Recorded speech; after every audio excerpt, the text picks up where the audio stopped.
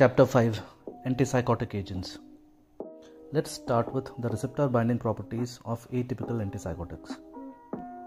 The first is, of course, the dopamine receptors. There are 5: 1, 2, 3, 4 and 5. Then comes the serotonin receptors. There are total 11 of them as shown here. 4 muscarinic receptors, 4 alpha adrenergic receptors, and finally 1 histaminic receptor. Antipsychotic drugs exhibit possibly the most complex pharmacological mechanisms of any drug class within the field of clinical psychopharmacology. Now let's discuss what makes a conventional antipsychotic conventional. These are sometimes also called as classical, typical, or first generation antipsychotics. The first antipsychotic, chlorpromazine, was famously discovered by accident in the 1950s when it was used for its antihistaminic properties. It was serendipitously observed to have antipsychotic effects also.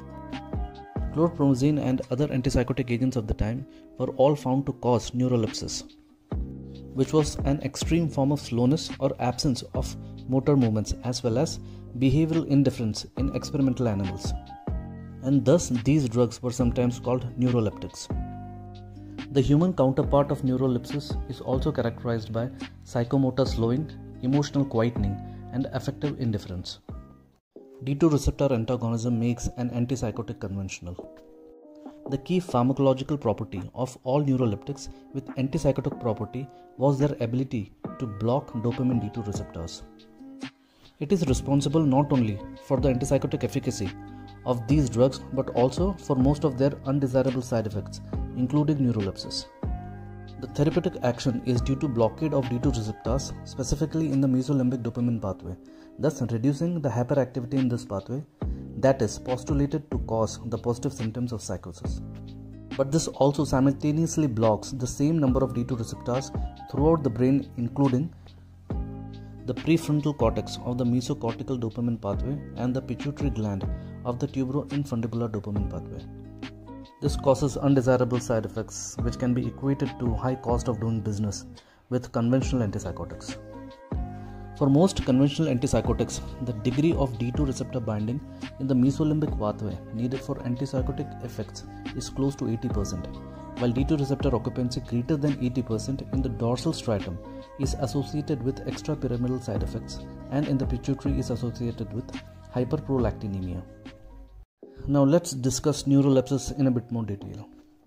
The D2 receptors in the mesolimbic dopamine system also forms the normal reward system of the brain, and the nucleus accumbens is widely considered to be the pleasure center of the brain. It may be the final common pathway of all reward and reinforcement, including not only normal reward but also the artificial reward of substance abuse. Thus, if D2 receptors in the mesolimbic system are blocked, this may not only reduce positive symptoms of schizophrenia but also block reward mechanisms, leaving patient apathetic and hedonic and lacking motivation, interest and joy from social interactions. Thus may contribute to worsening of the negative symptoms of schiz. In addition, antipsychotics also block D2 receptors in the mesocortical DA pathway, where DA may already be deficient in schiz and may cause or worsen negative and cognitive symptoms. An adverse behavioral state can be produced by conventional antipsychotics and is sometimes called the neuroleptic induced deficit syndrome, as it looks much like negative symptoms produced by schiz itself. Extrapyramidal symptoms and tardive dyskinesia. When a substantial number of D2 receptors are blocked in the nigrostriatal DA pathway, this will produce various disorders of movement that can appear very much like those in Parkinson's disease, therefore sometimes called drug-induced Parkinsonism. Since the nigrostriatal pathway is part of the extrapyramidal nervous system, these motor side effects are also called extrapyramidal symptoms or EPS. Now, if these D2 receptors in the nigrostriatal DA pathway are blocked chronically, they can produce a hyperkinetic movement disorder known as tardive dyskinesia. This movement disorder causes facial and tongue movements such as constant chewing, tongue protrusions and facial grimacing, and also limb movements that can be quick, jerky and choreiform. The D2 receptors in the nigrostriatal pathway are hypothesized to become supersensitive or to be upgraded, that is, increased in numbers perhaps in a futile attempt to overcome drug-induced blockade of D2 receptors. About 5% of patients maintained on conventional antipsychotics will develop TD every year, that is about 25% of patients every 5 years. The risk of developing TD in elderly subjects may be as high as 25% within the first year of exposure to conventional antipsychotics. Interestingly, if D2 receptor blockade is removed early enough, TD may be reversible. This reversal is due to a resetting of the D2 receptors by an appropriate decrease in number or sensitivity. But after long-term treatment, the D2 receptor apparently cannot or do not reset. However, risk diminishes considerably after 15 years of treatment. A way to predict those who may develop tardive dyskinesia is patients who develop EPS early in treatment and may be twice as likely. In addition, specific genotypes of dopamine receptors may be important genetic risk factors. A rare but potentially fatal complication called the neuroleptic malignant syndrome, associated with extreme muscular rigidity, high fever, coma, and even death, possibly related in part to D2 receptor blockade in the nigrostriatal pathway, can also occur. Prolactin elevation. As discussed previously, the D2 receptors in the tuberoinfundibular DA pathway are also blocked by conventional antipsychotics. And this may cause plasma prolactin concentration to rise, a condition that is called hyperprolactinemia. And this is associated with conditions such as galactorrhea, amenorrhea, sexual dysfunction, and weight gain. In addition, hyperprolactinemia may lead to more rapid demineralization of bones, especially in postmenopausal women who are not taking estrogen replacement therapy. The therapeutic dilemma of blocking D2 dopamine receptors in all dopamine pathways. As it has become apparent, blocking dopamine receptors in other pathways than in mesolimbic may be harmful.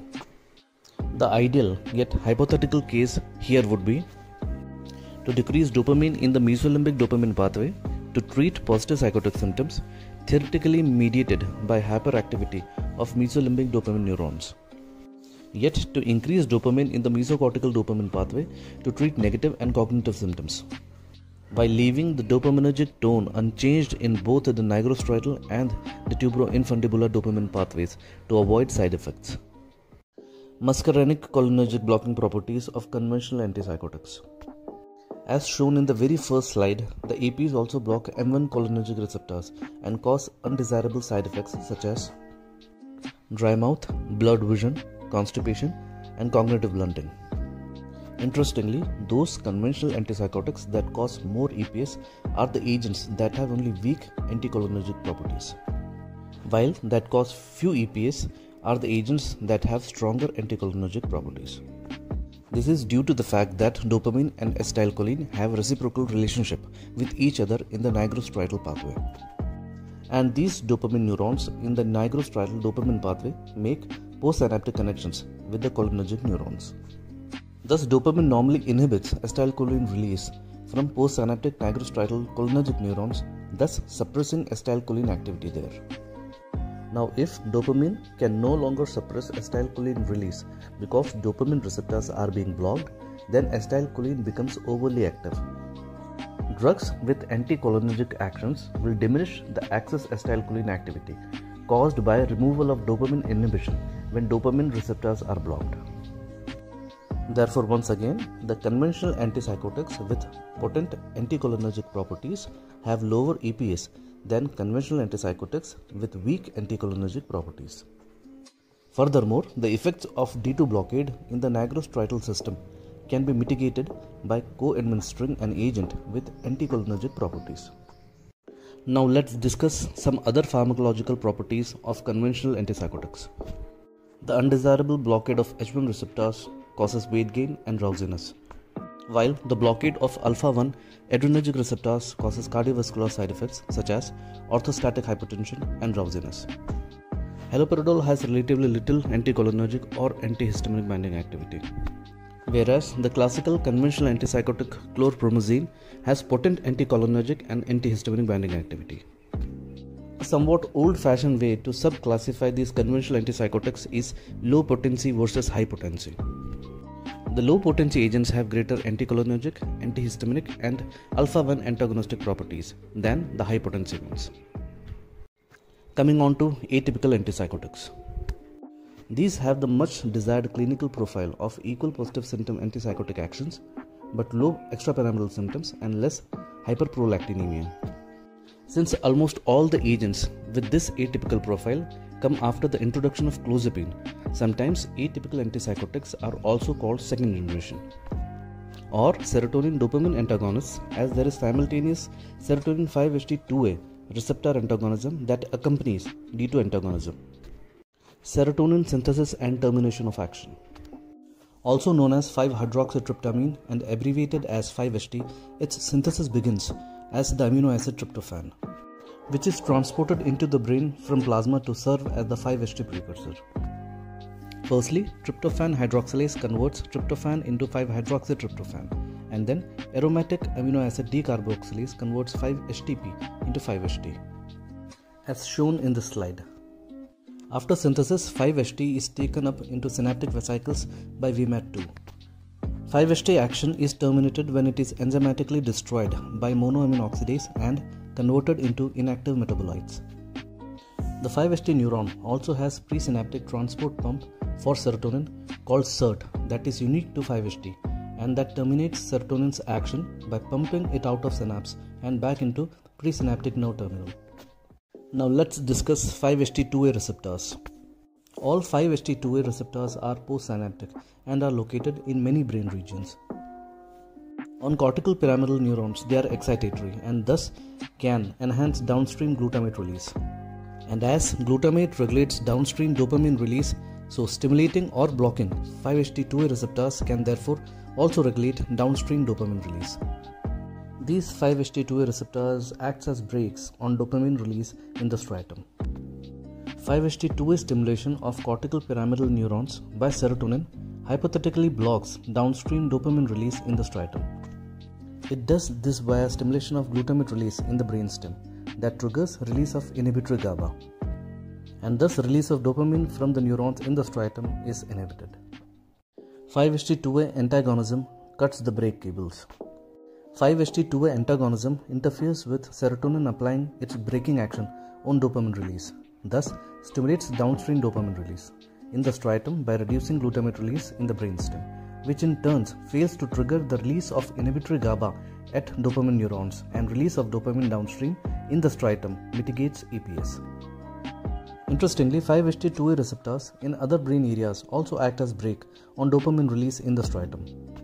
Now, serotonin neurons whose cell bodies are in the midbrain raphe may innervate nigrostriatal dopamine neurons both at the level of dopamine neuron cell bodies in the substantia nigra and at the dopamine neuron axon terminals in striatum. This innervation may be either via direct connection between the serotonin neurons and the dopamine neurons or via an indirect connection with a GABA interneuron. The 5-HT2A receptor stimulation by serotonin at either end of substantia nigra neurons hypothetically blocks dopamine release in the striatum. On the other hand, the 5-HT2A receptor antagonism by an atypical antipsychotic at these same sites hypothetically stimulates the downstream dopamine release in the striatum. Such release of dopamine in the striatum should mitigate EPS, which is why antipsychotics with 5-HT2A antagonistic properties are called atypical. Thus, 5-HT2A receptor antagonism theoretically makes an antipsychotic atypical, that is, it has low EPS. The result of 5-HT2A receptor blockade is that it increases the dopamine release, which competes with D2 receptor antagonists in the striatum, and reduces the D2 receptor binding there below 80% to more like 60%, enough to eliminate extrapyramidal symptoms. Now let's discuss one more property of atypical antipsychotics, that is low hyperprolactinemia.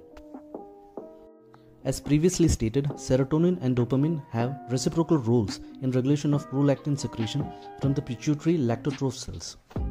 That is, dopamine inhibits prolactin release, whereas serotonin promotes prolactin release via stimulating 5-HT2A receptors. With atypical antipsychotics, there is simultaneous inhibition of 5-HT2A receptors, so serotonin can no longer stimulate prolactin release. This mitigates hyperprolactinemia of D2 receptor blockade. Now let's discuss comparable antipsychotic actions of atypical antipsychotics. Interestingly, 5-HT2A actions seem to be very different in different parts of the brain. As previously stated, in the nigrostriatal and the tuberoinfundibular dopamine pathways, there is sufficient dopamine release by atypical antipsychotics to reverse in part the unwanted actions of EPS and hyperprolactinemia. And this does not appear to occur in the mesolimbic dopamine pathway, presumably due to regional differences in the way in which 5-HT2A receptors can or cannot exert control over dopamine release. Simultaneous blockade of D2 receptors and the 5-HT2A receptors that can fortuitously have net blockade of different amounts of D2 receptors in different areas of the same brain at the same time with the same drug. The making of a therapeutic window. Atypical antipsychotics have an affinity for blocking 5-HT2A receptors that is equal to or greater than their affinity for blocking D2 receptors. Amount of D2 antagonism in the striatum is lowered at the same dose where the drug has antipsychotic actions. Interestingly, this creates a window between the dose that exerts antipsychotic actions and the dose that causes EPS or elevation of prolactin levels. Therefore, while D2 receptors are assumed to be blocked by 80% in the limbic areas to cause antipsychotic actions, the D2 receptors in both the striatum and the pituitary are assumed to be blocked by only approximately 60%, below the threshold of side effects. And thus, the drug is only atypical in the dosing window, created by the fact that atypical antipsychotics almost always have higher affinity for 5-HT2A receptors than they do for D2 receptors. Now, atypical antipsychotics can be categorized in many ways. They can be organized as either penes or dones, or as two pips and a rib. The penes bind more potently to the 5-HT2A receptor than they do to D2 receptors. Examples being clozapine, olanzapine, quetiapine, and escitalopine. The dones either has a similar receptor profile as the penes or show similar potency at both receptors. The examples being risperidone, paliperidone, etc. Aripiprazole and cariprazine, on the other hand, both bind more potently to the D2 receptors than to 5-HT2A. And brexpiprazole has similar potency at both receptors. 5-HT1A partial agonism can also make an antipsychotic atypical. Postsynaptic 5-HT1A receptors in prefrontal cortex are accelerators for dopamine release in striatum. As we know, if 5-HT2A stimulation is the brake stopping downstream dopamine release, 5-HT2A antagonism cuts the brake cable, enhancing dopamine release. And the true accelerator for downstream dopamine release in the striatum is postsynaptic 5-HT1A receptor on pyramidal neurons in the cortex. And this is done by reducing glutamate release in the brainstem, which in turn fails to trigger the release of inhibitory GABA at dopamine neurons there, which finally causes dopamine release in the striatum and mitigates EPS. Presynaptic 5-HT1A receptors in the raphe are also accelerators for dopamine release in the striatum. As we know, the 5-HT1A receptors can be presynaptic on the dendrites and cell bodies of serotonin neurons in the midbrain raphe. These autoreceptors cause a slowing of neuronal impulse flow through the serotonin neurons and a reduction of serotonin release from its axon terminal. The downregulation and desensitization of these presynaptic 5-HT1A somatodendritic autoreceptors are thought to be critical to the antidepressant actions of the drugs that block serotonin reuptake. When serotonin occupies a presynaptic 5-HT1A somatodendritic autoreceptor, it turns off serotonin neuron. As a consequence of this, serotonin is not released onto postsynaptic 5-HT2A receptors on nigrostriatal neurons, activation of which would ordinarily inhibit dopamine release in the striatum. This allows the nigrostriatal dopamine neurons to be active and thus to release dopamine in the striatum. Pre- and postsynaptic 5-HT1A receptors work together to enhance dopamine release in the striatum, and when both are stimulated by certain atypical antipsychotics, this theoretically mitigates EPS. Some atypical antipsychotics have potent 5-HT1A partial agonist properties. In particular, the forementioned two PIPs, namely aripiprazole and brexpiprazole, and the RIP, that is cariprazine. These all have 5-HT1A partial agonist actions not only more potent than their 5-HT2A antagonist actions but comparable to their D2 antagonist actions. Clinically relevant 5-HT1A partial agonist actions are also present in a few penes, especially clozapine and quetiapine, and some of the dones, especially lurasidone, iloperidone, and ziprasidone. So theoretically, the most dopamine release in striatum and thus fewer EPS may occur when you take your foot off the brake and also step on the accelerator. Therefore, if blocking 5-HT2A receptors is like cutting the brake cables, and if stimulating 5-HT1A receptors is like stepping on the accelerator, this could account for why both of these actions that release dopamine from the striatum might be additive, and thus explaining why atypical antipsychotics have a reduced incidence of EPS. In addition, the atypical antipsychotics with 5-HT1A partial agonist actions that are proven antidepressants such as quetiapine and aripiprazole may be working in part through this mechanism. Now, the mechanism of how a 5-HT1 partial agonist exerts its possible antidepressant efficacy is unknown, but could be linked to release of dopamine and norepinephrine in prefrontal cortex or the potentiation of serotonin levels. 5-HT1BD receptors. 5-HT is detected in the synapse by presynaptic 5-HT receptors on axon terminals. It occurs via this 5-HT1BD receptor, which is also called terminal autoreceptors. And as expected, the 5-HT occupancy of this receptor causes a blockade of 5-HT release. Now, drugs that block this autoreceptor can promote 5-HT release, and this could hypothetically result in antidepressant action. Example being the experimental antidepressant vortioxetine. And among the atypical antipsychotics, only iloperidone, ziprasidone, and asenapine have 1BD binding more potent or comparable to D2 binding. And the low potency one includes olanzapine, quetiapine, and aripiprazole. Coming on to 5-HT2C receptors. These are also postsynaptic and regulate both dopamine and norepinephrine release. Stimulation of these suppresses dopamine release, curiously, more from the mesolimbic than from the nigrostriatal pathways, yielding an excellent preclinical profile, namely an antipsychotic without EPS. An example of this is the new antipsychotic vebcaserine, which has entered clinical trials for the treatment of SCIS. Interestingly, stimulating 2C receptors is also an experimental approach to the treatment of obesity.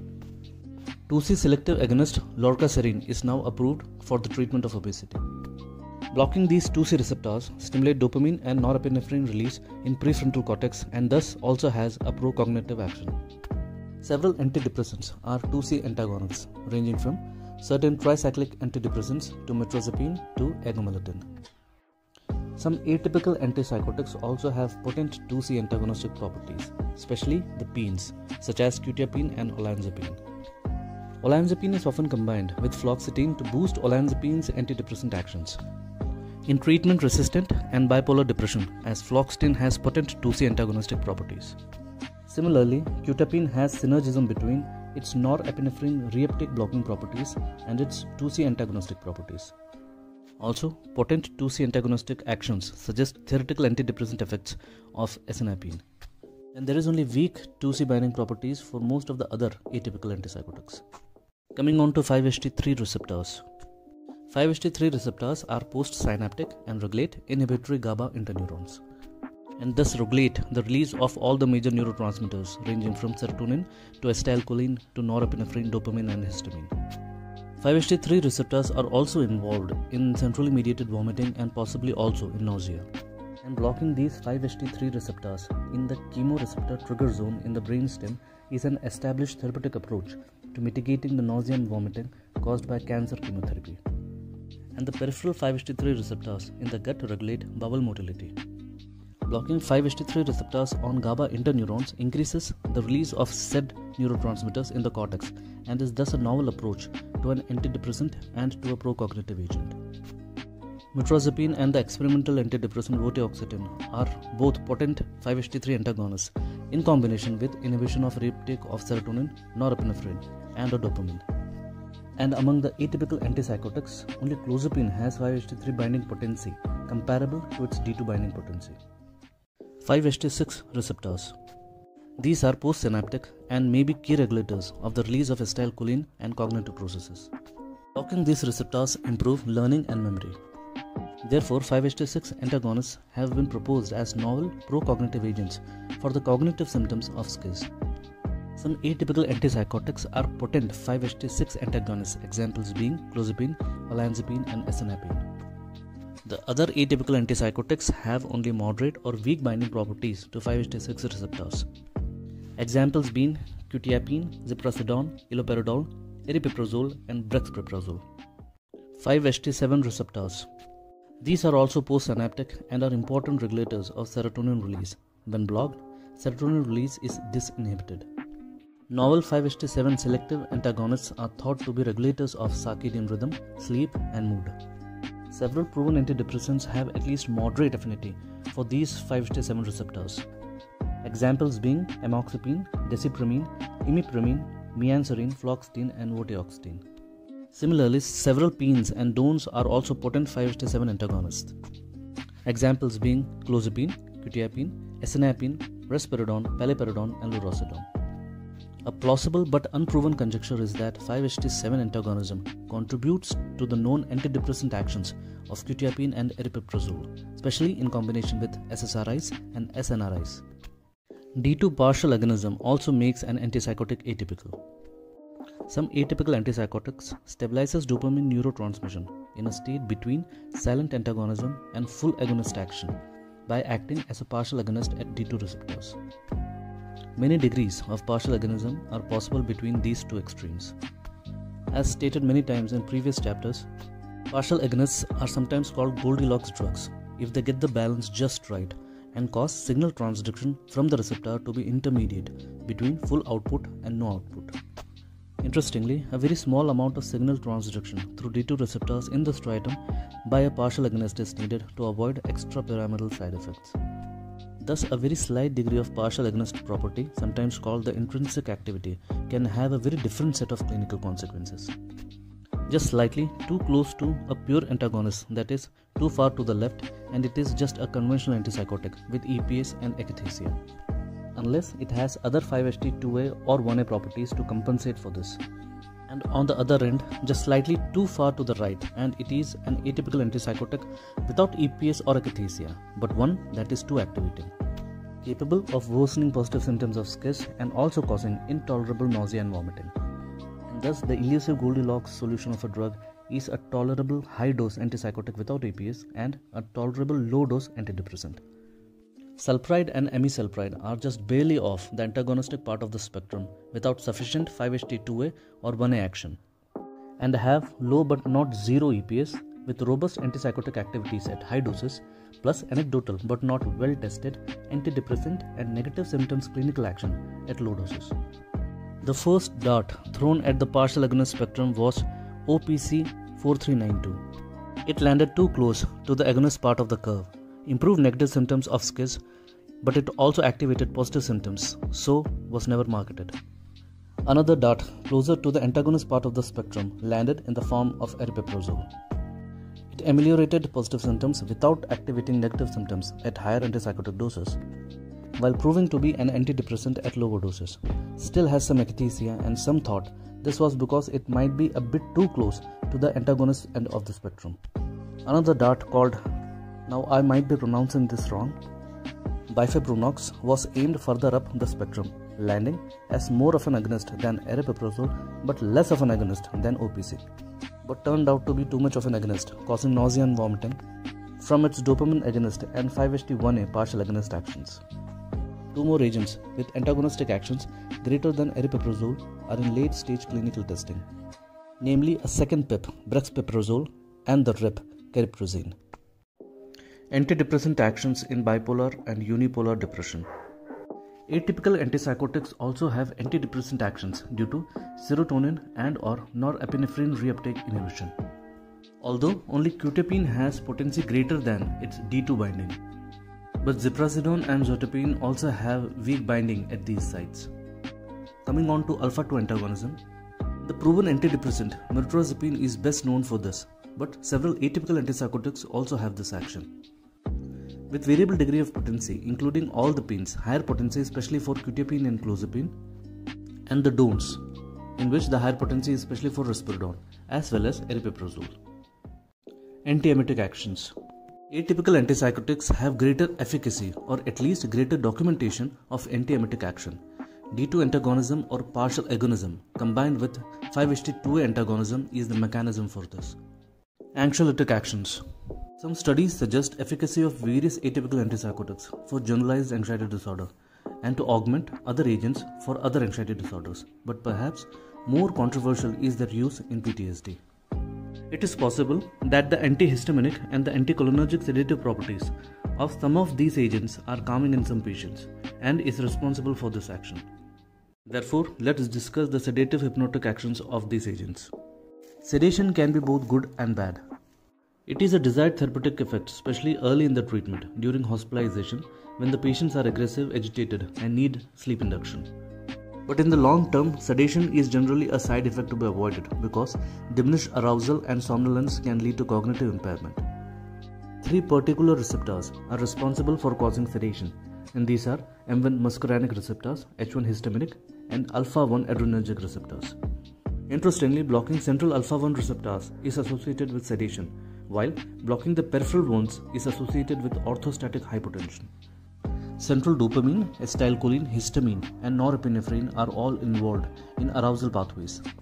Blocking one or more of these can lead to sedation as well as cognitive problems.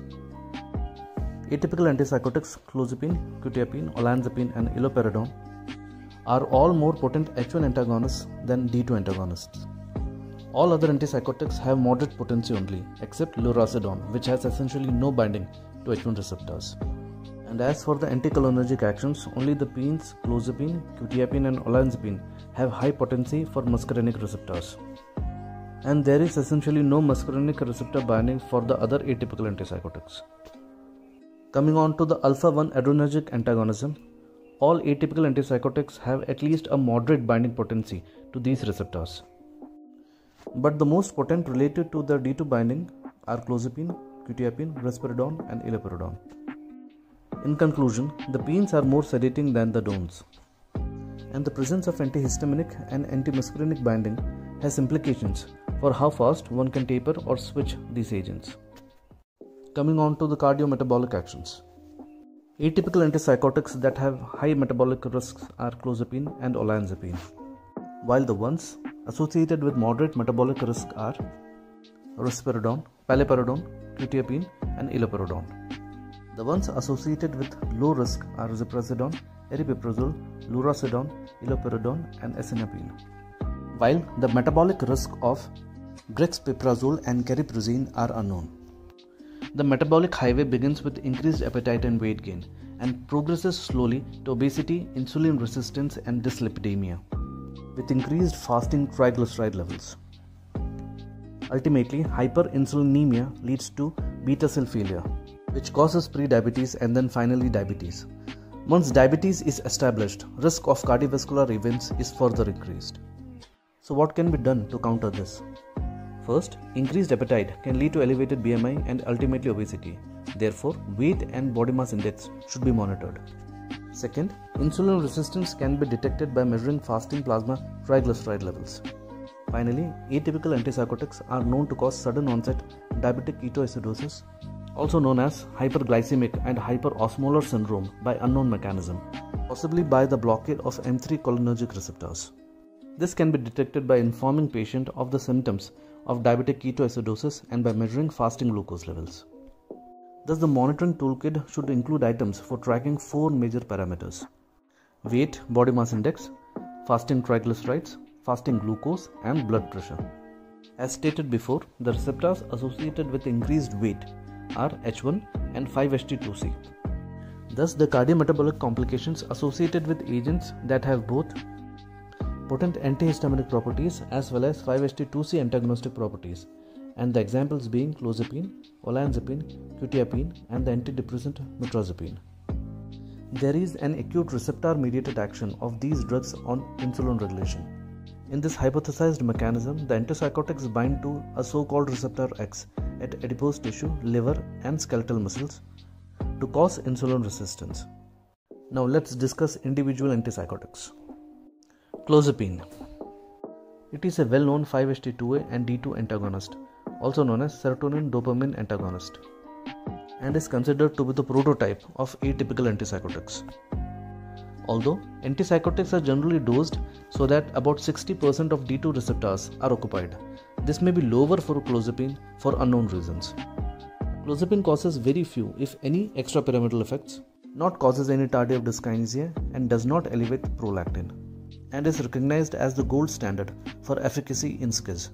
Patients treated with clozapine may occasionally experience an awakening, characterized by return to a near normal level of cognitive, interpersonal, and vocational functioning, and not just significant improvement in positive symptoms of psychosis.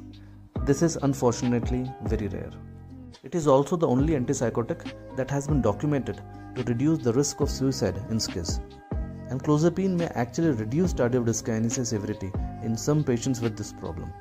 But then, clozapine is also the antipsychotic associated with the greatest risk of developing a life-threatening and occasionally fatal complication called agranulocytosis in about 0.5 to 2% of patients.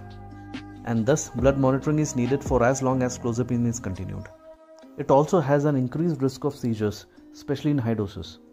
Can be very sedating, can cause excessive salivation, and has an increased risk of myocarditis, and is also associated with the greatest degree of weight gain and possibly the greatest cardiometabolic risk among all the antipsychotics. Thus, clozapine may have the greatest efficacy but also has the most side effects among the atypical antipsychotics. Interestingly, the cause of agranulocytosis, myocarditis, and seizures are entirely unknown. While weight gain may be associated with the blockade of both H1 and 5-HT2C receptors, sedation is probably linked to clozapine's potent antagonism of M1, H1, and alpha-1 adrenergic receptors. Profound muscarinic blockade can also cause excessive salivation, especially at higher doses, as well as severe constipation, even leading to bowel obstruction from paralytic ileus. Olanzapine. It has a chemical structure related to clozapine and is also an antagonist at both 5-HT2A and D2 receptors. It is considered atypical in that it generally lacks EPS, not only at moderate doses but even at higher antipsychotic doses. It is usually less sedating than clozapine but can be somewhat sedating in some patients, as it does have antagonistic properties at M1, H1 and alpha-1 receptors. It does not raise prolactin levels even with long-term treatment, but is constantly associated with weight gain, perhaps because of its 5-HT2C antagonistic properties. And similar to clozapine, it also has one of the greatest cardiometabolic risks, as it robustly increases fasting triglyceride levels and insulin resistance by unknown mechanisms. Used in most patients in clinical practice in slightly higher doses, that is more than 15 mg per day, these higher doses might be associated not only with greater efficacy, that is improvement in clinical symptoms, but also with greater effectiveness in clinical outcome based upon the balance of safety and efficacy. It improves mood not only in SCIS but also in bipolar disorders and in treatment-resistant depression, particularly when combined with antidepressants such as fluoxetine, perhaps because of the 5-HT2C antagonistic properties with the weaker 5-HT7 and alpha-2 antagonistic properties of olanzapine. Olanzapine is available as an oral disintegrating tablet, as an acute intramuscular injection, and as a long-acting 4-week intramuscular depot. Quetiapine also has its chemical structure related to clozapine and is antagonist at both 5-HT2A and D2 receptors. Interestingly, the net pharmacological action of quetiapine is actually due to the combined actions of quetiapine itself and its active metabolite, norquetiapine. Coming back to quetiapine, it is actually a very interesting agent since it acts like a different drug depending upon the dose and the formulation. Quetiapine comes in an immediate release as well as an extended release formulation. The IR formulation, as expected, has a relatively rapid onset and short duration of action. It's more sedating as its peak delivery is shortly after taking it, and is mostly due to its antihistaminic properties, thus making it an ideal hypnotic. At 300 mg per day, probably the lowest effective antipsychotic dose, the IR formulation rapidly occupies more than 60% of D2 receptors, sufficient for antipsychotic action, but then quickly falls below 60% of D2 receptor occupancy, thus requiring dosing more than once a day, or a very high dose to sustain adequate D2 receptor occupancy throughout the day. On the other hand, the XR formulation at the same dose slowly hits its peak, yet has a rapid enough onset of 60% D2 occupancy to be effective without the same amount of sedation. And its duration of action above the 60% threshold is for several hours. Even at the maximum dose of 800 mg as used in treatment-resistant cases, The IR formulation still occupies D2 receptors only for about 12 hours, above the required 60% threshold, risking breakthrough symptoms at the end of the day. On the other hand, XR maintains full effective D2 occupancy until the next day, 24 hours later. But then XR formulation is not ideal as an hypnotic because the peak is much delayed, and a good deal of residual drug is still present when the patient wakes up, increasing the chances of causing hangover effects. Norquetiapine. It has some unique pharmacological properties, that is not only net inhibition but also 5-HT7, 2C and alpha-2 antagonism, as well as 5-HT1A partial agonist actions. Now let's discuss quetiapine as a different drug at different doses. The antipsychotic quetiapine is an 800 papa bear, ideally in the XR formulation. The antidepressant quetiapine is a 300 mg mama bear, also ideally in the XR formulation. And the sedative hypnotic quetiapine is a 50 mg baby bear, ideally in the IR formulation. The baby bear in IR formulation blocks almost all H1 receptors within minutes of oral administration, and then rapidly declines in terms of H1 occupancy, diminishing the chances of a hangover. But the baby bear doses are not approved as hypnotics. Plus, this can be an expensive option with metabolic risks, so it is not considered a first-line option for sleep. And with XR formulation, this peak is not reached until it is time to wake up.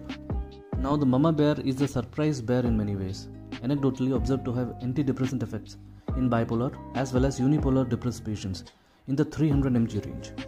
This can be contributed to its active metabolite norquetiapine, which has norepinephrine reuptake blocking and 5-HT2C antagonistic properties much greater than the parent quetiapine itself. Two mechanisms can individually increase the release of both dopamine and norepinephrine and together appear to have a synergistic action at doses below those that cause 60% of D2 occupancy. In addition to this, quetiapine also has 5-HT1A partial agonist as well as 5-HT1BD7 and alpha-2 antagonistic properties, also theoretically linked to antidepressant actions. As XR formulation has a consistent day-long receptor occupancy, it is preferred formulation for the treatment of depression. Quetiapine is approved both for bipolar depression and as an augmenting agent to SSRIs and SNRIs in unipolar depression that fails to respond sufficiently to monotherapy, simultaneously treating symptoms of insomnia and anxiety by antihistaminic actions. Finally, coming to the 800 mg papa bear. It completely saturates both H1 and 5-HT2A receptors continuously in both cases, but has a more consistent occupancy above 60% of D2 receptors with XR formulation.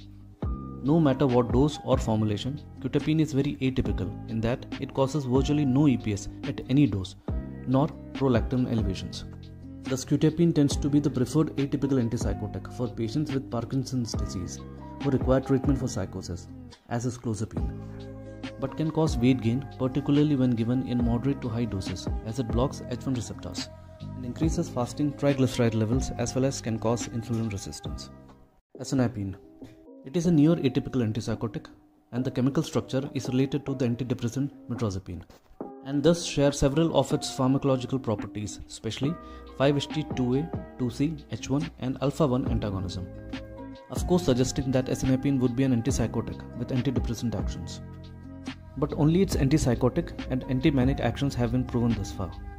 It is unusual in that it is given as a sublingual formulation, because the active drug is very poorly bioavailable if it's swallowed, due to extensive first-pass metabolism, and this limits the size of dose and the extent of absorption at high doses. Therefore, it is generally given twice a day despite a long half-life. Can be used as a rapidly acting oral antipsychotic as a top-up in some disturbed patients, without restoring to injectables. One side effect of sublingual administration in some patients is oral hypoesthesia. Can be sedating, especially upon first dosing, but does not have a high propensity either for EPS or for weight gain or dyslipidemia. Its antagonistic actions at 5-HT2C, 7, 1BD and alpha-2 receptors, and partial agonist actions at 5-HT1A receptors. As studied previously, serotonin inputs to 5-HT2C receptors on GABA interneurons both in the brainstem and in the prefrontal cortex normally causes GABA release onto norepinephrine and dopamine neurons, which in turn inhibits the release of norepinephrine and dopamine out of these neurons in prefrontal cortex. When these 2C receptors are blocked, norepinephrine and dopamine release is disinhibited in prefrontal cortex, which theoretically has antidepressant effects. antidepressants such as agomelatine and metrazapine, and others that have 5-HT2C antagonistic properties that are predicted to raise norepinephrine, serotonin, and dopamine levels via alpha-2 antagonism, also potentiate the elevation of serotonin levels in the presence of serotonin reuptake blockade by SSRIs or SNRIs via 5-HT1BD as well as 5-HT7 antagonism. These properties suggest utility for negative symptoms of SCIS. Zotapine is only available in Japan and Europe. Some amount of EPS and prolactin elevation has been observed, along with increased risk of seizures, especially at high doses, as well as weight gain and sedation. It can also cause insulin resistance, dyslipidemia, and diabetes, and has dose-dependent QTc prolongation. When given, it is generally administered 3 times a day. It is a 5-HT2C, 7 and alpha-2 antagonist and a weak partial agonist at 5-HT1A receptors, as well as a weak inhibitor of norepinephrine reuptake. Coming on to the don'ts. Risperidone. It has atypical antipsychotic properties, especially at lower doses, but can become more conventional at higher doses in that EPS can occur. Can raise prolactin levels even at low doses, and weight gain can be a particular problem in children. It is approved for treatment of irritability associated with autistics, including symptoms of aggression towards others, deliberate self-injury, and tantrums, as well as for mood swings in bipolar disorder. Lower doses are often used as off-label for treatment of agitation and psychosis associated with dementia, but then risk-benefit ratio must be considered. Available in long-term depot lasting 2 weeks, as well as orally disintegrating tablets and liquid formulation. Paliperidone. It is the active metabolite of risperidone and is thus also known as 9-hydroxyrisperidone. But there are some major differences between the two, such as paliperidone is not hepatically metabolized. Its elimination is based upon urinary excretion and thus has few pharmacokinetic drug interactions. Oral formulation is provided in sustained release and thus can be administered once a day. It is more tolerable with less sedation, orthostasis, and EPS, but is similar to the parent in causing weight gain, insulin resistance, diabetes, and elevation of plasma prolactin. Interestingly, 1 mg of paliperidone is not equal to 1 mg of risperidone. 6 mg of paliperidone is a better starting dose and is generally well tolerated, and can be increased to 9 mg on the 8th day and even to 12 mg on the 15th. For best efficacy, a depot palmitate formulation of paliperidone for long-term administration every 4 weeks is also available, and also lacks the potential problems of severe sedation that is common with olanzapine depot. Ziprasidone. It has a novel pharmacological profile, that is little or no propensity for weight gain despite its moderate 5-HT2C and H1 antagonistic activities, as well as little association with dyslipidemia, elevation of fasting triglycerides, and insulin resistance. Interestingly, when patients who have developed weight gain and dyslipidemia from high-risk antipsychotics are switched to ziprasidone, there can be weight loss and lowering of fasting triglycerides. And it is given twice a day with food, because failure to give with a 500-calorie meal can result in lowering oral absorption by half, and thus inconsistent efficacy. Does not cause dose-dependent QT prolongation and has very few drug interactions. It also has an intramuscular dosage formulation for rapid use in urgent circumstances. Might also have antidepressant actions including antagonism at 5-HT2C, 7, 1BD and alpha-2 receptors, 5-HT1A partial agonism and weak reuptake blockade of norepinephrine and serotonin. Iloperidone. It's also a newer atypical antipsychotic, and its most distinguishing clinical properties being very low levels of EPS, a low level of dyslipidemia and moderate level of weight gain, but is associated with potent alpha-1 antagonism and thus is associated with orthostatic hypotension and sedation. Even though it has 18 to 33 hour half-life and theoretically supports once daily dosing, but generally is dosed twice a day and titrated over several days to avoid both orthostasis and sedation, and is used as a switch agent in non-urgent cases. It is unknown why iloperidone, like quetiapine and clozapine, has such low incidence of EPS. It may be in part due to the fact that all three of these agents have high affinity for alpha-1 receptors as well as 5-HT2A receptors, as EPS has been linked to high affinity for 5-HT2A, 1A and M1 receptors. Central alpha-1 receptors has been linked to therapeutic effects such as improvement in nightmares, as with prazosin in PTSD, Iloperidone is moderate alpha-2 5-HT1BD and 7 antagonist and 5-HT1A partial agonist suggesting antidepressant effects. Exhibits dose-dependent QTC prolongation, moderate weight gain but low incidence of dyslipidemia. Lurasidone. It is also a newer atypical antipsychotic with 5-HT2A and D2 antagonistic properties. Has high affinity for both 5-HT7 and 2A receptors, moderate affinity for 5-HT1A and alpha-2 receptors, yet minimal affinity for H1 and M1 receptors. Generally is without sedation and along with ziprasidone and aripiprazole has little or no weight gain or dyslipidemia and virtually no QTC prolongation. If switched to lurasidone from previous agent associated with weight gain and dyslipidemia, such side effects may even reverse. A starting dose of 40 mg is an effective antipsychotic dose, although studies suggest that for maximum long-term efficacy, doses up to 160 mg per day may be useful in some patients. Might cause moderate EPS, but this can be reduced if given at night. As with ziprasidone, absorption of lurasidone is much greater when it is given with 500 calories of food.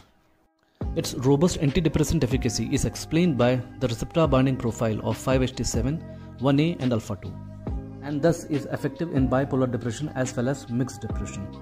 As previously studied, 5-HT7 receptors are located both on GABA neurons in the raphe as well as in prefrontal cortex. And stimulation of these receptors by serotonin is thought to release GABA and thus serve as a negative feedback loop and turns off further serotonin release. On the other hand, blocking these 5-HT7 receptors causes decreased excitation, that is inhibition of the GABA interneurons, and thus leads to increased release of serotonin from these raphe neurons wherever they project, theoretically causing an antidepressant action. Coming on to 2 PIPs and aripiprazole.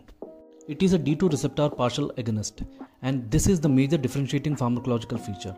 This results in reduced EPS and hyperprolactinemia. It also has 5-HT1A partial agonist action, that is more potent than its 5-HT2A antagonistic action but less potent than its D2 binding affinity. It is effective in treatment schizophrenia and mania and is approved for use in various child and adolescent groups including schizophrenia for age 13 and older, acute mania and mixed mania for age 10 and older, and autism related irritability in children aged 6 to 17. It lacks sedation as there is no M1 and H1 antagonistic properties, and like ziprasidone and lurasidone, there is little or no propensity for weight gain, dyslipidemia, elevation of fasting triglycerides or insulin resistance. If switched to aripiprazole, there can be weight loss and lowering of fasting triglyceride levels. Maybe it lacks the ability to bind to that X receptor mentioned previously. It is approved as an augmenting agent to SSRIs and SNRIs in treatment-resistant major depressive disorders as well as bipolar depression. Explanation for this is its potent 5-HT1A antagonistic activity as well as 5-HT7 partial agonist activity. Partial agonist actions at both D2 and D3 receptors mean it acts more as an agonist than as an antagonist at D2 receptors at low doses, thus slightly boosting rather than blocking the hypothetically deficient dopamine neurotransmission. Too hot, that is, too much of an agonist, and thus can be activating in some patients, causing mild agitation as well as causing nausea and occasional vomiting. Or too cold, meaning that it is too much of an antagonist, causing akathisia in some patients, which can often be decreased by dose reduction or administering anticholinergics or benzodiazepines. An intramuscular dosage for short-term use is available, as are orally disintegrating tablets as well as liquid formulations. Coming on to 2 PIPs and aripiprazole. It is a D2 receptor partial agonist, and this is the major differentiating pharmacological feature. This results in reduced EPS and hyperprolactinemia. It also has 5-HT1A partial agonist action, that is more potent than its 5-HT2A antagonistic action but less potent than its D2 binding affinity. It is effective in treatment schizophrenia and mania and is approved for use in various child and adolescent groups including schizophrenia for age 13 and older, acute mania and mixed mania for age 10 and older, and autism related irritability in children aged 6 to 17. It lacks sedation as there is no M1 and H1 antagonistic properties, and like ziprasidone and lurasidone, there is little or no propensity for weight gain, dyslipidemia, elevation of fasting triglycerides or insulin resistance. If switched to aripiprazole, there can be weight loss and lowering of fasting triglyceride levels. Maybe it lacks the ability to bind to that X receptor mentioned previously. It is approved as an augmenting agent to SSRIs and SNRIs in treatment-resistant major depressive disorders as well as bipolar depression. Explanation for this is its potent 5-HT1A antagonistic activity as well as 5-HT7 partial agonist activity. Partial agonist actions at both D2 and D3 receptors mean it acts more as an agonist than as an antagonist at D2 receptors at low doses, thus slightly boosting rather than blocking the hypothetically deficient dopamine neurotransmission. Too hot, that is, too much of an agonist, and thus can be activating in some patients, causing mild agitation as well as causing nausea and occasional vomiting. Or too cold, meaning that it is too much of an antagonist, causing akathisia in some patients, which can often be decreased by dose reduction or administering anticholinergics or benzodiazepines. An intramuscular dosage for short-term use is available, as are orally disintegrating tablets as well as liquid formulations. Cariprazine. It is another D2 partial agonist in late stages of clinical testing, but is more of an antagonist at D2 receptors than aripiprazole, but less of an agonist than the related partial agonist bifepronox, an agent that did not receive FDA approval, as it had clinical effects consistent with being too much of an agonist, that is, too activating, causing slow dose titration and nausea and vomiting, and also had less efficacy compared to other antipsychotics. And this cariprazine may be preferred at higher doses for mania and schizophrenia to emphasize its antagonistic actions, and at lower doses for depression to emphasize its agonist actions and potentially its uniquely D3 preferring properties. Have two very long-acting active metabolites with the novel and interesting potential for development as weekly, bi-weekly or even monthly oral depot. Shows a very low incidence of EPS in clinical testings, perhaps because of its potent 5-HT1A partial agonist actions and lesser 5-HT2A antagonism. At higher doses, cariprazine could potentially block 5-HT7 and 2C receptors for hypothetically antidepressant actions. At very low doses has unique D3 preferring over D2 affinity, with both actions being partial agonist, and is may be linked to cognition, mood, emotions and reward. The others. Sulpride. It is an earlier compound and thus causes EPS and prolactin elevation at usual antipsychotic doses. May be activating in some and have efficacy for negative symptoms for schizophrenia and for depression at low doses, where it is D3 preferring. It functions as a partial agonist at lower doses and as a more conventional D2 antagonist at higher antipsychotic doses. Amisulpride. It is a partial agonist very close to the full antagonist end of D2 spectrum. Has no appreciable affinity for 5-HT2A or 1A receptors to explain its low propensity for EPS and its observation of improvement of negative symptoms. Is an antagonist at 5-HT7 and causes weight gain, dyslipidemia, diabetes, dose-dependent QTC prolongation and prolactin elevation. It is likely closer to a silent antagonist and may only function as a partial agonist at low doses and a more conventional D2 antagonist at high doses. Serotondol. A newer atypical antipsychotic with 5-HT2A and D2 receptor antagonistic properties, was withdrawn for further testing for its cardiac safety and QTC prolongation potential, and then reintroduced in some countries as second-line agent with close monitoring of cardiac status. Perospirone. It's an atypical antipsychotic with 5-HT2A and D2 antagonistic properties and is available only in Japan. 5-HT1A partial agonist actions contributes to its efficacy, but side effects such as weight gain, dyslipidemia, insulin resistance and diabetes has not been well investigated, and it is generally administered 3 times a day. Coming on to the art of switching antipsychotics. Patient can develop agitation, activation, insomnia, rebound psychosis and withdrawal effects, especially anticholinergic rebound, if done too quickly or without finesse. Best results are usually obtained by cross-titration over several days or weeks. This is not only acceptable but in fact desirable polypharmacy. If the second agent is not satisfactory, it is generally preferable to try a third rather than to use 2 agents together indefinitely in what can be unacceptable polypharmacy. Switching between 2 agents that are similar is generally easier, faster and has fewer complications, namely pene to a pene or done to a done in as little as a week's time. The binding characteristics as we have studied of penes and dones are different. Penes in general have more anticholinergic and antihistaminic actions, thus are more sedating than the dones. When switching from pene to a done, it is generally a good idea to stop the pene slowly over at least 2 weeks, allowing the patient to readapt to withdrawal of blocking of cholinergic, histaminic and alpha receptors, thus making the transition more tolerable without anticholinergic rebound, agitation or insomnia.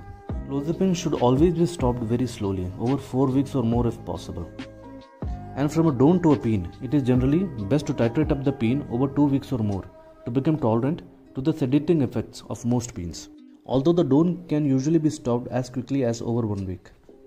Switching to and from aripiprazole is a special case, in part because it has different pharmacological properties. It has higher potency for D2 receptors than any other drug, meaning that its administration causes essentially immediate withdrawal of the first drug from D2 receptors. And these principles are also applicable to the new forementioned PIP and ARIP, namely brexpiprazole and cariprazine. Switching to aripiprazole. From a peen, start at a middle dose, build up rapidly over 3 to 7 days while taking 2 weeks to taper the peen. It essentially replaces the first drug at the D2 receptors immediately.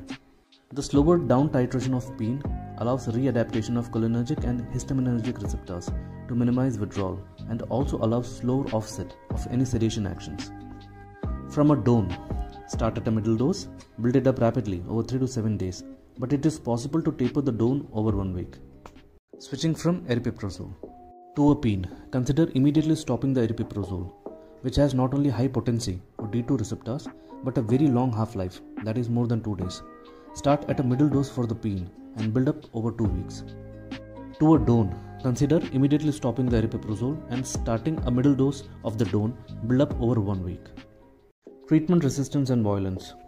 What if clozapine does not work, or you cannot prescribe it for medical reasons, or if the patient refuses to take it? Commonly used strategies for treatment resistance and violence are high dosing, use of 2 concomitant antipsychotics, and augmentation of antipsychotic with mood stabilizers. Violence that is linked to psychotic behavior despite standard antipsychotic dosing may be caused by inadequate occupancy of D2 receptors due to pharmacokinetic failure, that is, drug is not adequately absorbed or it is excessively metabolized. Diagnosis of this is possible by measuring therapeutic drug concentrations. The treatment solution is to raise the dose above the standard dose in order to compensate for the low amount of drug getting to D2 receptors.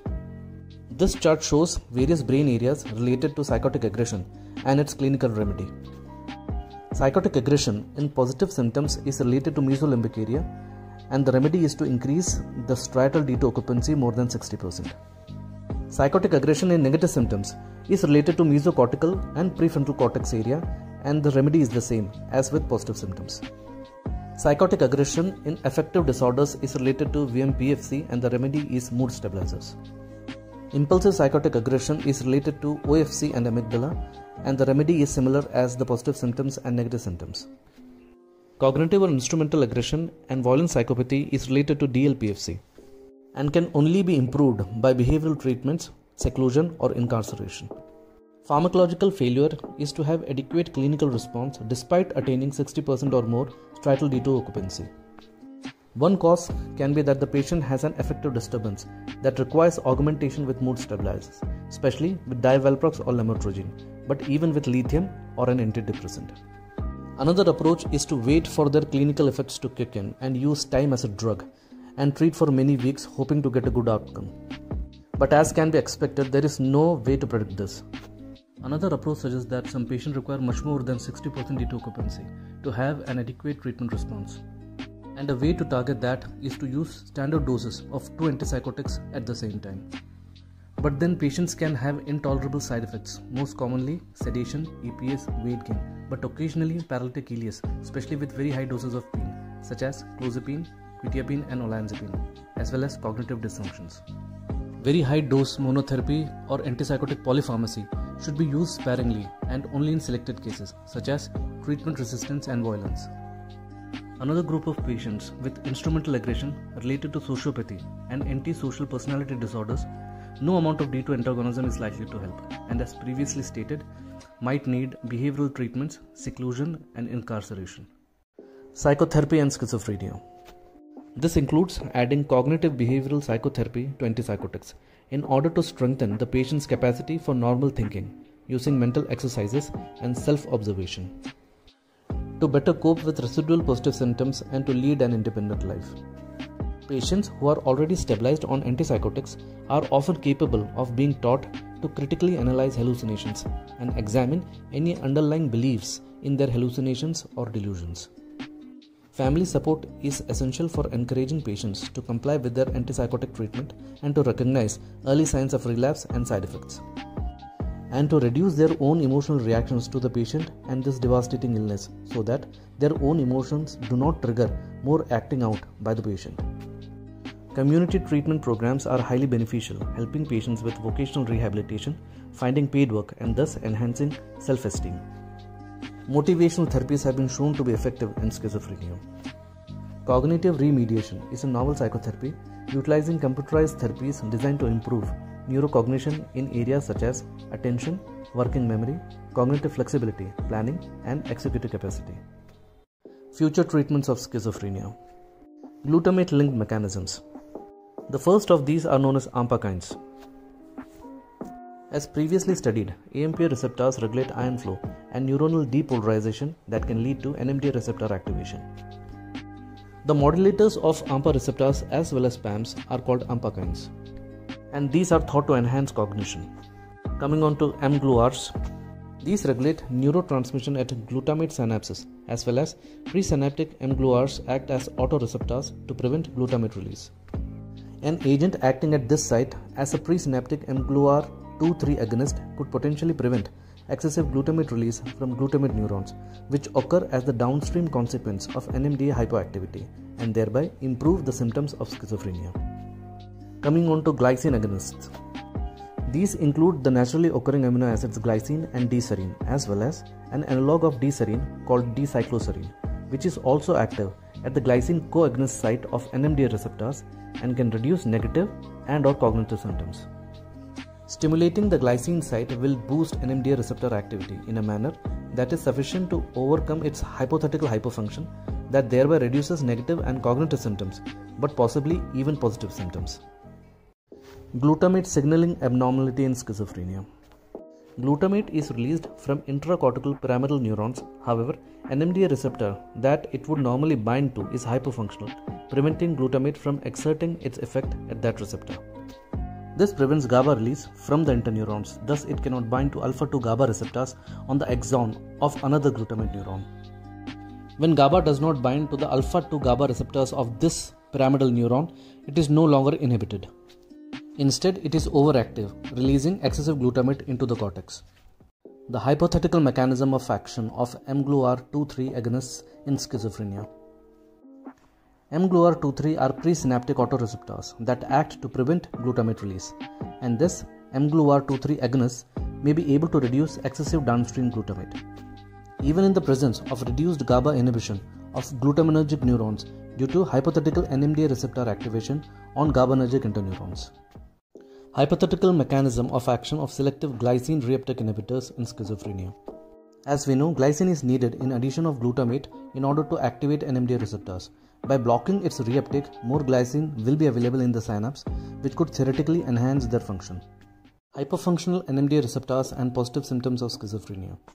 If NMDA receptors on the cortical GABA interneurons are hyperactive, then the cortical brainstem glutamate pathway to the VTA will be overactivated, leading to excessive release of glutamate in the VTA. This will lead to excessive stimulation of mesolimbic dopamine pathway and thus excessive dopamine release in the nucleus accumbens, which is related to the positive symptoms of schizophrenia. Hypothetical mechanism of action of mGluR 2,3 agonists in schizophrenia. GLIT1 inhibitors, sometimes also called as selective glycine reuptake inhibitors or SGRIs. Glycine transporters on glial cells terminate the action of glycine. GLIT1 increases the synaptic availability of glycine and thus enhances NMDA neurotransmission. Several GLIT1 inhibitors are now in clinical testing, including the natural agent N-methylglycine, also known as sarcosin. Sarcosin has been shown to improve negative, cognitive, and depressive symptoms, including symptoms such as alogia and blunted effect in schizophrenia. Bitopertin has also reported proof of concept for reducing both positive and negative symptoms in schiz. Treatments targeting cognitive symptoms of schiz. Cognitive symptoms are extremely important in determining the long-term outcomes in this illness. Thus, targeting them with novel therapeutics remain an area of active investigation. Pre-symptomatic and prodromal treatment of schiz. The current concepts about the natural history of schizophrenia is that this illness progresses from a state of high risk without symptoms to prodrome in teens with cognitive and negative but not psychotic symptoms to ultimately first episode schizophrenia in 20s with psychotic symptom. This is often a chaotic stage in the illness with a progressive downhill course and might have multiple remissions and relapses, but never a complete return to previous functioning. Emerging concept is that treatments that reduce symptoms could also be disease modifying and given to high risk individuals who are either pre-symptomatic or in a state with only mild prodromal symptoms could prevent or delay the progression of schizophrenia, possibly by preventing the plastic changes in brain circuits that fully establish or worsen psychiatric disorders. Pilot results from early intervention studies in first episode cases already suggest that treatment with atypical antipsychotics as soon as possible after the onset of first psychotic symptoms can improve outcomes. Even though early results with atypical antipsychotics are not definitive, they suggest that treating prodromal symptoms with antipsychotics, antidepressants, or anxiolytics may delay onset of schizophrenia.